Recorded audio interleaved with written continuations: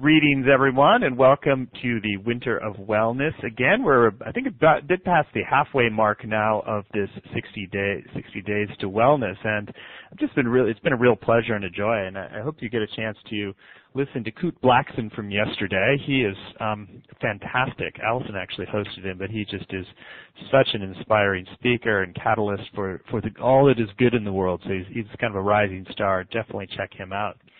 And today we have the pleasure and honor to dive deep with a woman named Robyn Benson, who came on my radar with a really remarkable series she created called The Self-Care Revolution. She's a doctor of Oriental medicine for the last 22 years, an adventurous world traveler and speaker really on optimum and radiant sustainable health. She does acupuncture, herbs, IV therapies, energy medicine, as well as a whole variety of kind of holistic practices, and keeping her finger on the pulse of the whole self-care revolution worldwide. So, Robyn, thank you so much for joining us. Thank you. It's so great to be here.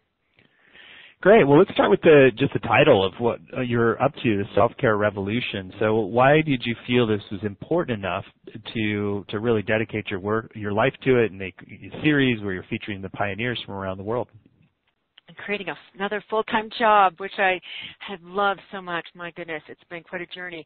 I have to say, after 20 years of being in practice, literally, treating thousands of people and traveling the world and learning from some of the greatest health teachers, indigenous people, I was asked by several people to say, what is your most important message, Robyn? What is your big message to the world, especially based on this work that you've devoted your life to? And I said, it was really clear to me right away, self-care, because I see so much unnecessary suffering every day on my tables, and that that suffering is optional. And in many cases, we see some of the diseases that we see in today's world, and there are supposedly 30,000 of them, that many of them are just created by our choices. And truly, when I think about 7 billion plus people on the planet, to really make the impact that is really necessary to make this shift, to awaken each and every person to their own health and their, to live their purpose, their passion, to live in joy. It's really a lifestyle of self-care. So that's what we've created. We're in our second season, and I'm just, not only do we hear from the experts, but a lot of my practitioners at my center. And what I do every day is just, I facilitate, certainly with acupuncture and all the different therapies that I do, but ultimately it's the people that practice a self-care lifestyle on a day-to-day basis that are really rocking it in their life and really enjoying their day-to-day life and not living totally stressed out and in fear and all those emotions. Great. Well, let's talk about some of the principles of self-care. So what do you feel like are the absolutely essential foundations to have good self-care? Well, certainly to value yourself. The first pathway that we speak about always is to be your own self-care or healthcare advocate. That so much of it we can delegate, but majority of it is really about the choices that we're making each morning that we wake up. So that piece is really important, that empowerment piece, and helping people realize that they're not a victim of our healthcare system, that it's calling forth our most empowered selves to live the life that we want to live. So rituals are really important. We start our series really with thoughts in Buddhist medicine. I think that's absolutely one of the most important branches, so to speak, that if the thoughts that we're running through our mind 24/7, that's self-care. Are they negative? Like supposedly 60,000 of our thoughts are, and how we can redirect those thoughts. And then food is huge. So that's one of self-care. How are we nourishing ourselves? How are we nourishing our cells? It's always a big part of the message of the self-care revolution, is that we're as healthy as our 70 trillion cells. So what are you doing day to day to take care, to not only fortify, but to sustain healthy cells on a day-to-day basis? I know that my wife has done a lot with Chinese medicine, and oftentimes their recommendations around food are quite different than some of the quote new paradigm folks in the West who are always recommending lots of raw and so I'm curious about your perspective on what do you really consider an optimal self-care diet. That's what's great about Chinese medicine is it's different for every single person. Of course, when I do pulse diagnosis and tongue diagnosis and do a thorough history, it becomes evident, like for the raw diet can be like, and even a vegetarian diet can be the absolute wrong diet for many, many, many people. I mean, that they don't even have the strength to digest properly, or they're too cold in nature. So that's one of the things that I love and attracted to me to Chinese medicine originally is that it's a big piece of what we practice is educating each of our patients on a healthy diet that's suitable for them. And that's not something you necessarily are going to see when you go to the average doctor in this country that's going to recommend a warming diet, a cooling diet. Some spices are good for some people and not for other people.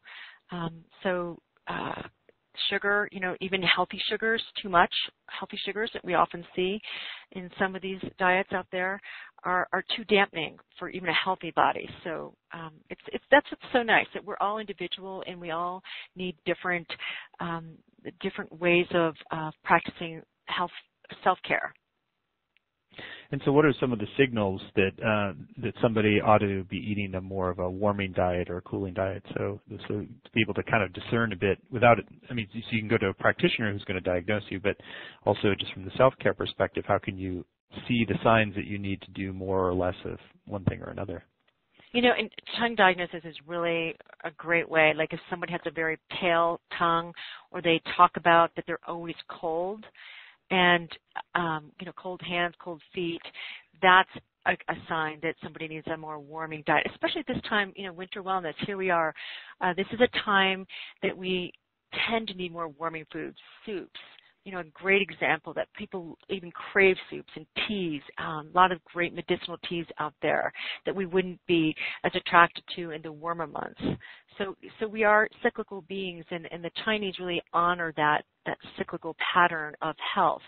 So, women, let's say, I work in fertility, and so I look at women that if they're too cold in the womb, looking at changing their diet for that purpose, and looking at certain movements that would be conducive to healthy qi and blood movement. Mm-hmm. We're all about, in Chinese medicine, your qi, your blood, and your shen. Those are like the three pillars. You want healthy qi to move your blood, and you want a healthy spirit. So you need the oxygen moving into your brain and beyond. So shen means spirit? Shen is spirit, yes. Mm-hmm. So what do you eat? What do you do in your diet to get more shen? What do you do for heart? Great. There are really good teas. I think there's certain spices.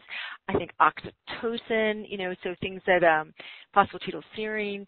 So think about your hormones just being imbalanced. It really fosters a healthy spirit, and then of course, physical movement and meditation as well. But your specific question about food, I just think about things that 88% dark chocolate is good for my shen on a regular basis. Nice. Well, I'm sure there's a lot of people out there who are happy to hear that.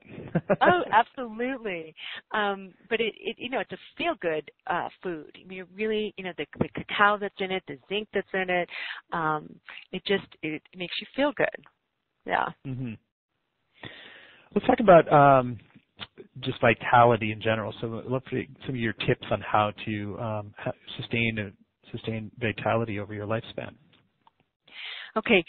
So, being your own healthcare advocate, number one. But number two is really about food, and thinking about food as voltage. Like, what is the alive food that's really going to turn on your healthy cells? And I think, many experts out there really believe this is 80% of the solution to people who are not feeling vital in day-to-day life. And you see that even in very healthy people. People are exhausted.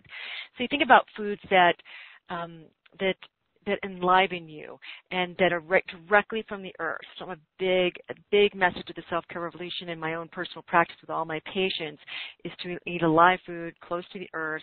It's great that if you have a farmer's market where you can get food right from organic farmers, and that is just one of the best ways to bring health and vitality to your body. And one of the best representations I have, or best visuals, is that to think of it your cells as either raisins or grapes. So raisins, if your cells are like raisins, that's inflammation. So we have an epidemic of inflammation going on, and those are cells that are not being hydrated. So a highly charged diet has high water content.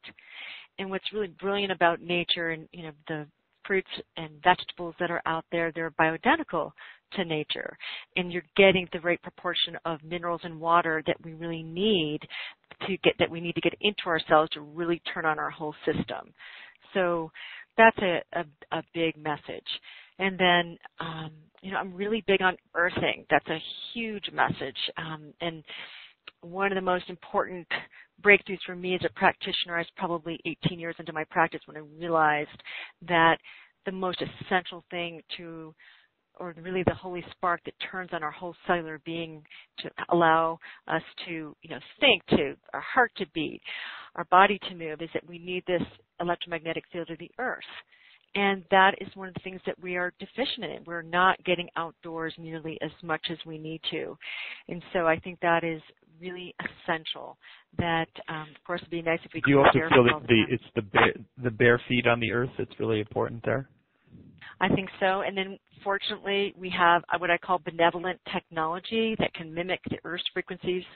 We see those in some of the Tesla mats that are out there. But, of course, there's nothing better than being outdoors. I mean, this is why when I ask audiences around the country and internationally, where do you feel the best? It's always outdoors.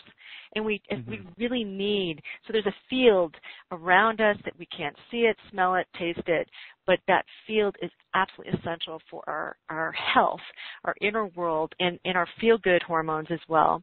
And, right now, most Americans are living 95% of their entire life indoors. And we're around all these electromagnetic, I call it pollution, that really is affecting that healthy cellular metabolism that we really need to turn on our electrical system so our biology can work. So simple. How much time, let's say you're working at a typical office job with a computer, how much time outside sort of refreshes the batteries before you have to get back to desk? I think if you can get at least half an hour, and of course we need the vitamin D from the sun too, but taking a break is so important. It's like your reset button just to be outdoors. And I tell a lot of my patients, the ones that are having difficulty getting up and they have major adrenal fatigue, one of the first things to do, drink your water with lemon, go outside, no matter what temperatures, just go outside and just take in the freshness of the outdoor air. And if you live in a city, it's still better in many cases just to get outdoors as often as possible. I'd say a minimum of a half an hour. Of course, exercising, I prefer that people avoid gyms and get outdoors and walk and do whatever you love to do outside. But I think it's a real missing piece because we are very much deficient in the vitamin E, the energetics of the earth. And it all stems from that, in terms of how we're functioning on a cellular level and what sets us up for dis-ease. Mm-hmm. And so a lot of this insight also just jives with the Chinese medicine understanding of how important the qi is. So you're getting more qi flowing from being just outside and in connection with the earth, basically. Exactly, and there's a very powerful point in the bottom of the feet, a kidney point, kidney 1, called gushing spring. And when you're barefoot, especially on ground that's wet, that those ions really act as a natural antioxidant to the body. So it really it ignites, it really turns on your electrical system. And that's one of the most important things I like to educate my patients on too, is that we're electrical beings. I mean, just like the earth is an electrical system around it, before our biology and our chemistry works, we need a healthy electrical system, and that's where eating healthy foods in the pH, everybody knows how we need to have a little bit more alkaline body, but if we just get the simple things of healthy minerals, so magnesium, zinc, potassium, and water, and if we get in the important thing is with water is not only that we drink it, but we need to get it in ourselves. A lot of people, so that's another whole message of hydration. But to get our electrical system functioning, the electrical spark of the earth, plus we need good water with minerals. If we could just have that, we're in a much better shape than most people. Where do you stand on the alkaline water that isn't mineral based, but they do this separation? You know, we have one in our system, in our center here. You know, I'm not totally sold on those water systems. I'm just not. I mean, I'd prefer that people can get as much water, like literally eat your water, drink your water. I think that I like structured water. That's if we could all have structured water that's more bioidentical to nature, that's the best. So we have a system that we invested in our center, 4,000 square feet. So we have that. So structured water that's not, doesn't have all these other too much, chemicals in it. It helps our body absorb the water better. This is something that more and more people are learning about. I think those alkaline water systems, sometimes they're too alkaline and in the wrong body. People have to be careful. I'm just not convinced. I haven't found a water system out there that I'm absolutely 100% confident in. But it's better than certainly drinking bottled water. Mm-hmm. Well, and what are some of the issues with bottled water that you see? Well, certainly the plastics in bottled water, and the fact that you don't know the source, you don't know how long it's been in the plastic bottles. I think that's messing with our hormones in many, many ways. I think it's better to have some type of water filtration system. It doesn't have to be this alkaline pH system, but coming through your home is the best way to get water in your body without resorting to plastic. Mm-hmm. Let's talk a little bit about Chinese medicine. I know you've got kind of a unique approach to it, and it kind of draws this larger thing. What I'm always intrigued with is how different systems begin to evolve as they come into relationship with other systems. And I think we're kind of in this unique phase in history where all of our wisdom tradition, all of our medical traditions are starting to, interrelate with each other. So I'm curious, like, how you're evolving the practice of Chinese medicine in your own practice. Well, I was trained in traditional Chinese medicine, originally 22 years ago. I've been to China. I've studied Korean acupuncture and Japanese style. And in all these years, I've just kind of combined everything that I've learned, and that's what I bring to the table. So I tend to do more of a Japanese style, which is a gentler technique of acupuncture, and I find that I get excellent results with that. But really when I think about my evolution, I also bring in really exciting technologies into my practice. I have PMF devices. I have like $4,000, $25,000 devices here that really activates the electrical nature of the body so that any treatment that I do is even more effective to help get people out of pain, to help raise the voltage of the cells, because you can't get disease in a healthy cell. It's just not possible. I have something called a Photon Genius, which uses the best of light technology and also infrared sauna. And so, I see a lot of people with Lyme's disease and all kinds of autoimmune diseases, a lot more people with cancer. I'm thinking about this in your original question, why the self-care revolution. I remember, about 2 years ago, in an hour and a half period, I had 3 women in their 30s with cancer. And I thought, this is not good. This is like, what is really happening? And I see a lot of men and women in their 20s with cancer these days, and children with serious allergies and asthma. And so it's this piece of the Chinese medicine, which is so comprehensive, and that's what attracted me, because it's not just giving a pill and that's going to be your solution. It's much more involved. I mean, Chinese medicine is, receiving the acupuncture and herbal therapy. I studied in China. That's 90% of Chinese medicine is herbal therapy. So I bring a lot to my patients in terms of Chinese and Western herbs that really helps to take, again, underfunctioning cells, deficiencies in the body, helping to get people's hormones working. That's absolutely essential. So that's pretty much what I do. I just bring the best of kind of East and West, and that's what my practice is called. Well, it's actually called East by Southwest. I practice Eastern medicine in the Southwest. Yes. East by South. I like it. So you got to be really creative in today's world with the demands that we're seeing, you know, in terms of what people are suffering from. It's very challenging sometimes to diagnose. And that's what I love to do is like figure out what's not working.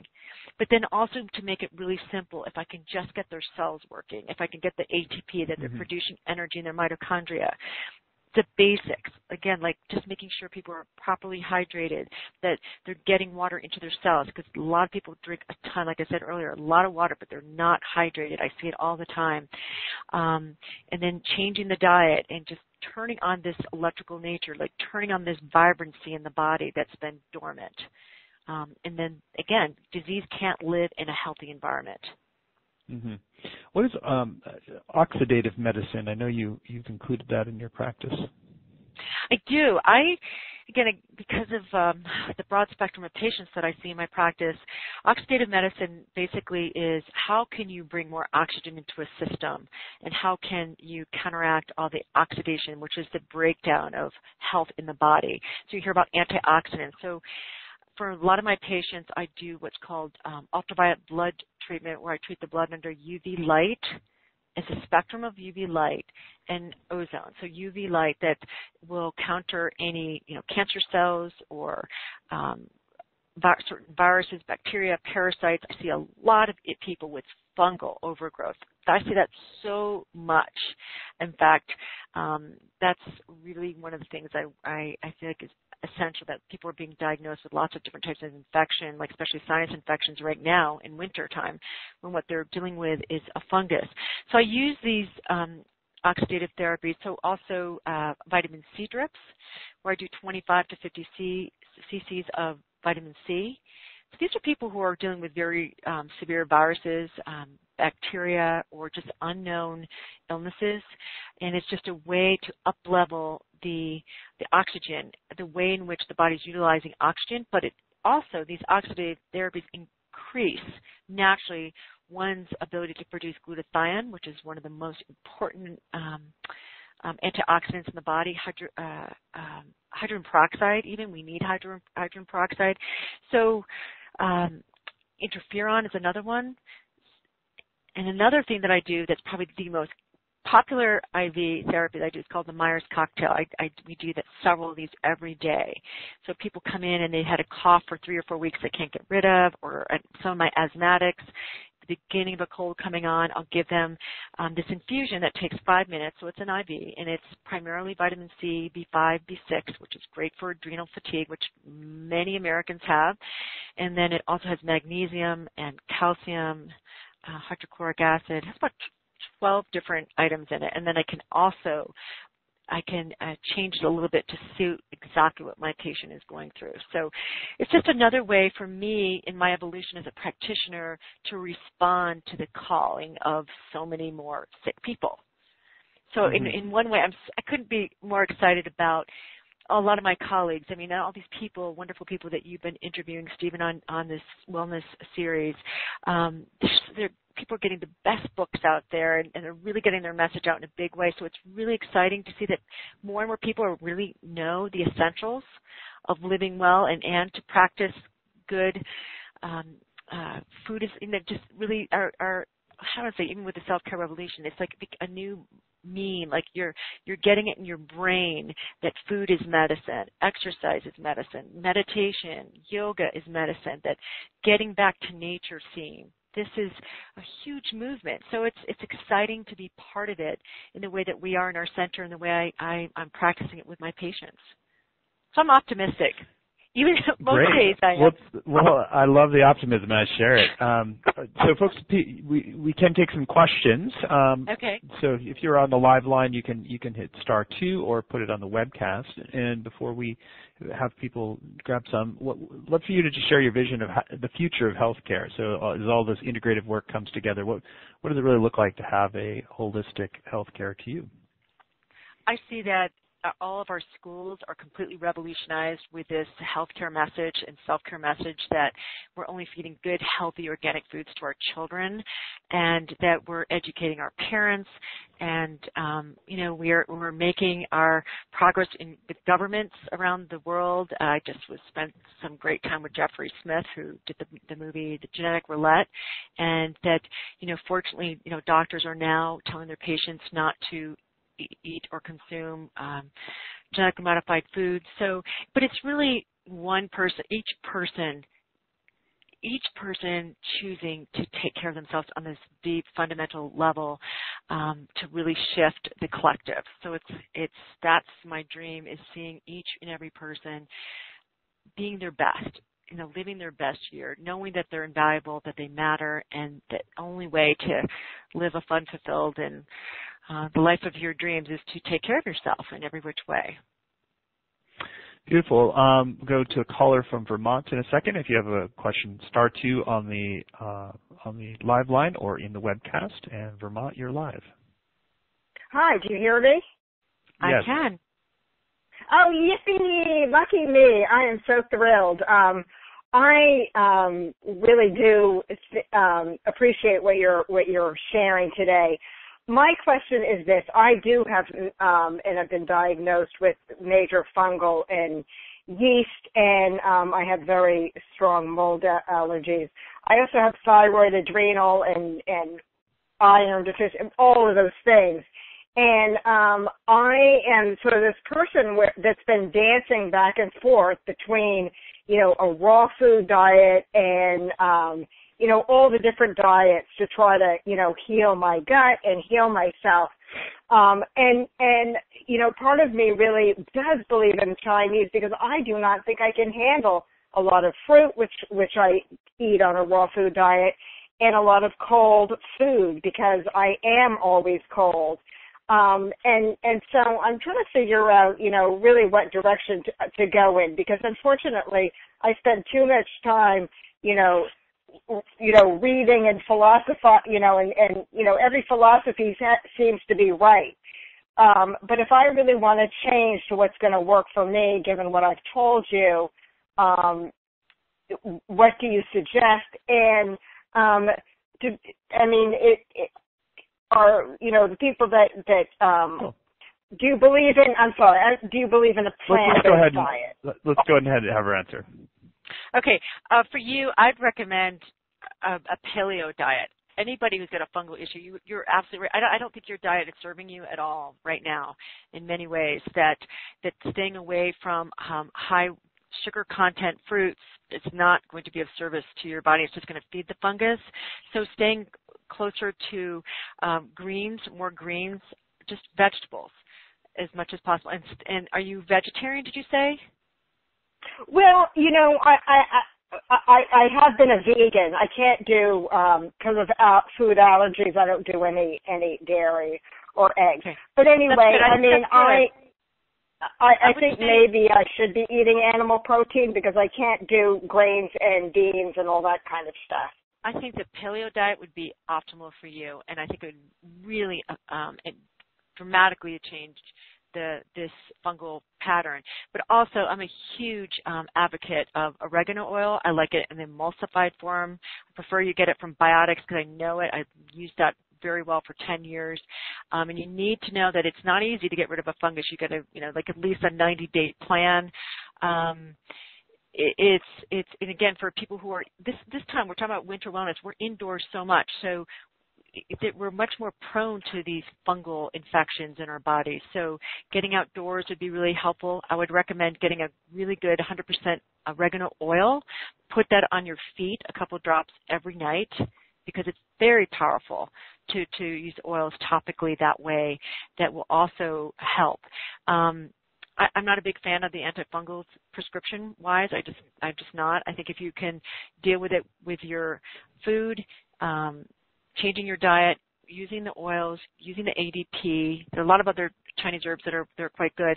And then also look at, I think about people who've got fungal infections in their body. Really look at the emotional state, like what's really eating at you. What's It is emotional, physical, and Yes. spiritual, and I've had this for many years. It's systemic. The doctor, the allergist, immunologist said it's everywhere.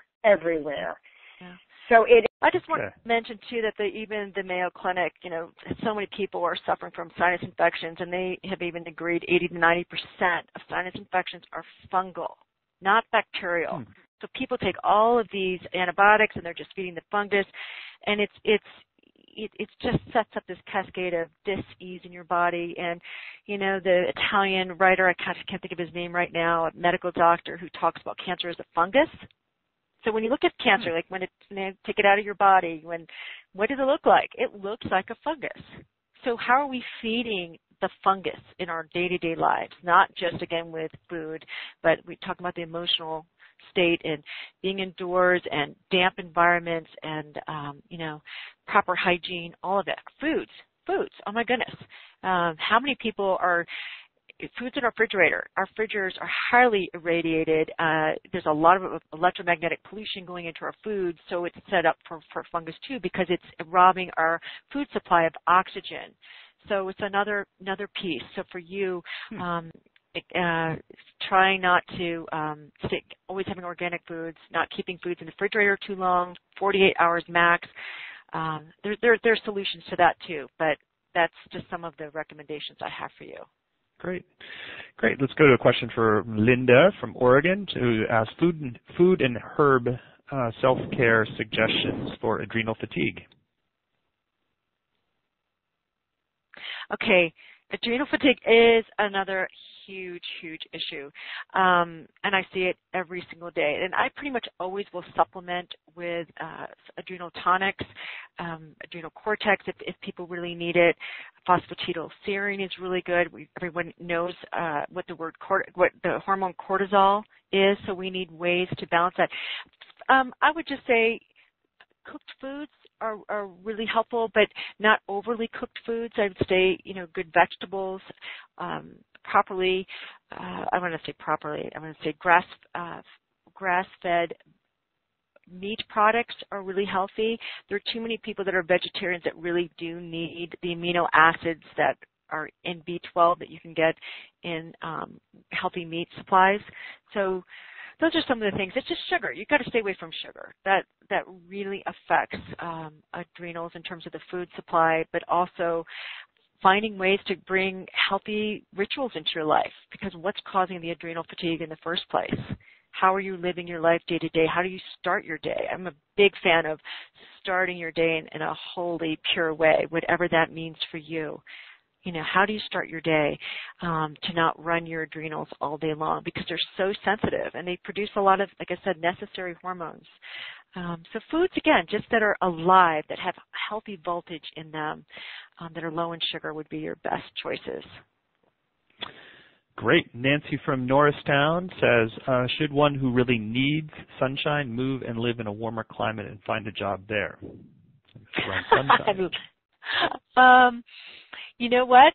There are lots of good solutions. Take vitamin D3. I think most people need to supplement. I treat a lot of people who even work outdoors in the Forest Service, and they're still low in vitamin D. Vitamin D is absolutely essential. So take 5 or 10,000 IU a day, and there are a lot of great supplements out there. You don't have to move. I don't think that's the solution, because there are people who live in high sun areas that are still vitamin D deficient. So you need to get outdoors more. So vitamin D, when I think of my top supplements, that's definitely one of them. And I also want to just mention zinc. I just did a YouTube video on zinc. Most people are deficient in zinc, and 200 enzymatic reactions in the body are zinc dependent. So your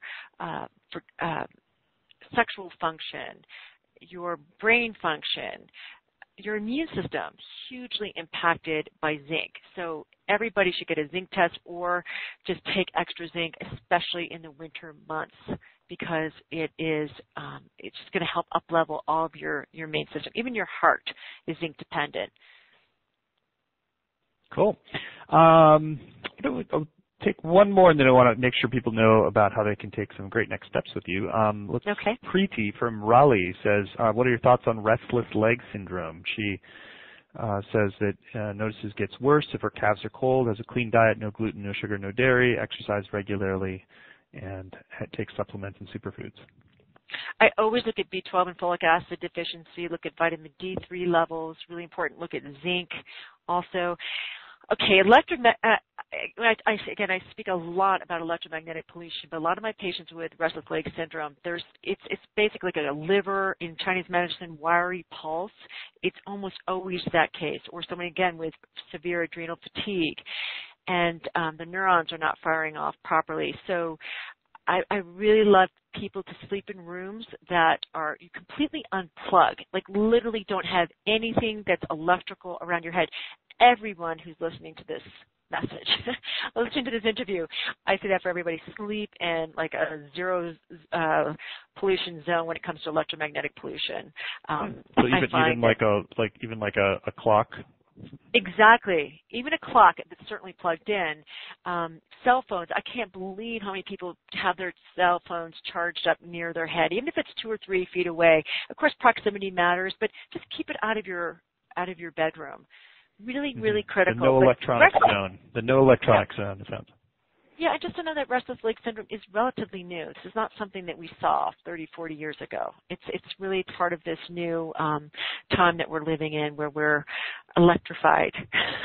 That's a good way to put it. When you talk about that, is that also applied? Let's say you've got a lamp next to the bed or something like that, and you turn it off, and is it still running current or no? Yes, it's better to turn it off. And people who travel a lot, like unplug everything near your head, because it's why we have the sleep epidemic that we have right now. And that people should give themselves a good 2 hours free before they go to bed and certainly never put a laptop on your lap, because it's heats up and it causes a lot of disruption in how energy flows in your body, and we're living in some interesting times. Another 10 years, I have a 12-year-old and a 14-year-old. They've grown up in screen time, and we have our rules about it. But so screen free by 8 p.m. if you're going to bed at 10. That's absolutely. The concept? Yes, but really make your room like a sacred sanctuary where you unplug everything so you can go into that deeper sleep, because that's a huge self-care message. How we sleep is vitally important to our health, and to be recharged every day. Awesome. Well, you are totally a wealth of information on so many subjects. I mean, we could just keep going, but for folks who want to learn more from you and all the work you've done with Self-Care Revolution, I know you've pulled together a special offer for Winter Wellness participants. It's a third of the normal price for some of your best stuff. So I'd love for you to share a bit more about that. And for folks who want to explore taking this next step of self-care and health and wellness with Robyn, you can go to winterofwellness.com/Robyn, ROBYN. So love to hear more about what you got there.